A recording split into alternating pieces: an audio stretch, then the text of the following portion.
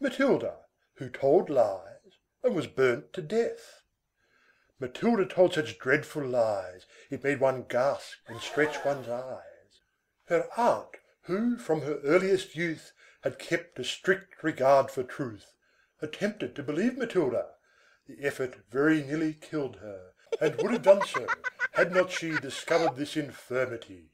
For once, towards the close of day, Matilda, growing tired of play, and finding she was left alone, went tiptoe to the telephone, and summoned the immediate aid of London's noble fire brigade.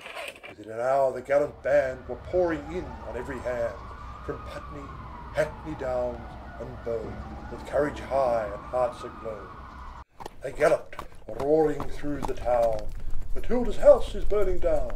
Inspired by British cheers and loud proceeding from the frenzied crowd, they ran their ladders through a score of windows on the ballroom floor, and took peculiar pains to souse the pictures up and down the house, until Matilda's aunt succeeded in showing them they were not needed, and even then she had to pay to get the men to go away.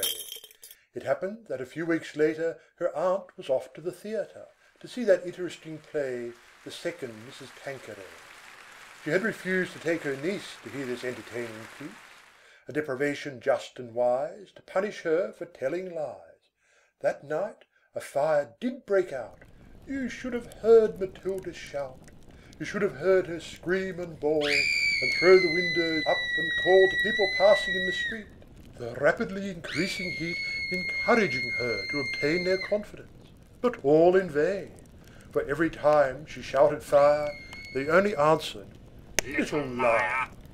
And therefore when her aunt returned, Matilda and the house were burned.